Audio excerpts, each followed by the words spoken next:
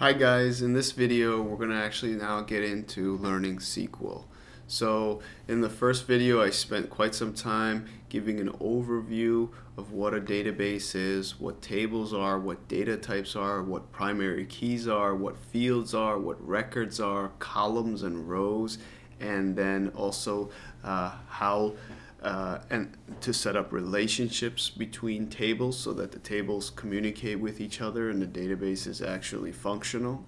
So now that we have this high-level view of what a database is, we're going to actually learn how to manipulate the database by querying the database. So these next few videos in this tutorial series will be much shorter and sweeter. I'll focus on building one kind of function of SQL at a time, learning a keyword or a clause at a time. Okay, so let's jump in. So I have my 5 tables, as you recall: customers, orders, order items, products, and vendors. So, and they're all connected in this fashion. So they're all speaking to each other, so to speak.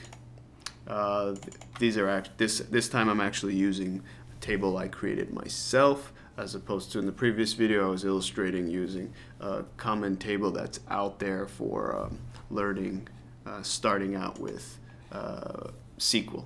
Okay, so it's the same framework though. It's a business example, and it's the basic tables that any business would kind of have in their database, so everyone can relate to. So now let's learn the select statement, which is the most fundamental of SQL statements. So remember how we get to the SQL view: create, query design, close that out, go directly to the SQL view, and here we're going to actually type our SQL code. Okay, you see it starts us out with select because more often than not, or I would say you're always gonna start out with select as a keyword. Okay, keyword are just reserved words as part of the SQL language. So clauses and keywords, you'll hear me interchange these kind of terms.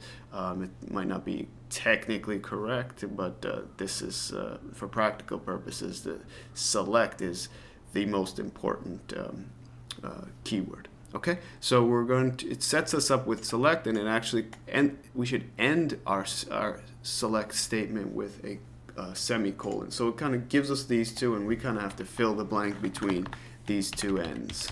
Okay, how did I get my font so big? I'm getting this kind of question in the past. So let's gonna nip this in the bud. It starts you out with this very tiny font size, so let's fix this once and for all. Go to File, Options, and then go to Object Designers. Under Object Designers, go to Query Design, and then select a bigger font size. I chose 14 so that you guys can see this on YouTube or wherever you're watching it. You might have to close the query and open up a new query, start a new query before those updates are reflected. But okay, so now that you hopefully can see my SQL code, let's jump in. So in this first video, we're going to basically just learn how to retrieve some data. It's the most basic type of query. So using select, we have to specify field name or field names. So let's remember what we had in like the customers table. We had ID, name, state.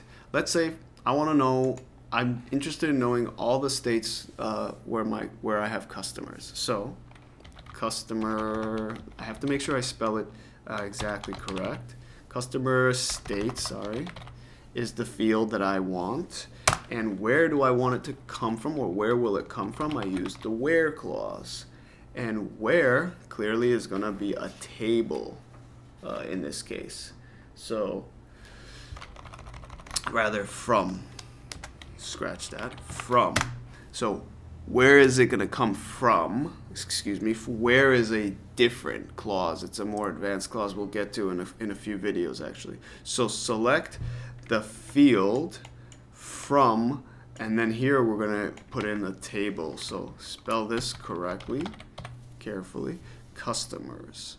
So we're going to run this. So either we're going to get this exclamation that says run in Access. Sometimes you don't see it. You can click datasheet view, or another option is down here in the bottom right. Some of you may see you have SQL view, design view, and datasheet view. We're going to try to stay away as much as we can from design view, because design view is Excel's proprietary GUI to do queries. We're trying to learn SQL. Okay, so that's going to be counterproductive for us. All right, so let's go to datasheet view and see the results of our query. If there was any errors, like I typed where by accident instead of from, I got my keywords a little confused, we would have gotten an error message here, and the query would not have resulted in any results. So the fact that we didn't get any error message and we have some results here, that's a good sign. So we see now that our customers come from California, New York, New Jersey, New York, California, and Massachusetts. So I have 6 customers, and those are the states they come from. Later we'll learn how to kind of uniquely identify these states. As you can see, there's repeats, but one step at a time. Going back to SQL and focusing on just retrieving data from tables. What if I also wanted to know the customers? Let's see, what was another field? Customers email. So I can add that here with a comma, customer email. See, comma, customer email. Let me spell it correctly.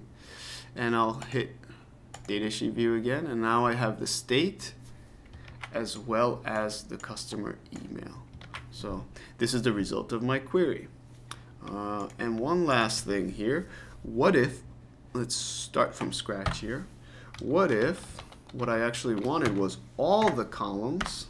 I can use the asterisk from a particular table. So all the columns, I can, instead of typing them all out with commas and so forth, I can actually use the wildcard asterisk and then specify which table. So let's choose a different table like products, end in a semicolon, and then here you see I could go to datasheet view, and sometimes this run will show up. Run this query, and I see all the records and all the fields from the products table. If you forgot the products table, like I do sometimes, I check back, you see. Okay. All right, great. So this is a select statement with a from keyword to retrieve data the most basic way. Now you might think of things that you might want to do here, like sort the data in some way. So that's coming shortly. So in this video you got to see SQL in action, at least starting out. So if this was your first time, this was our first baby step.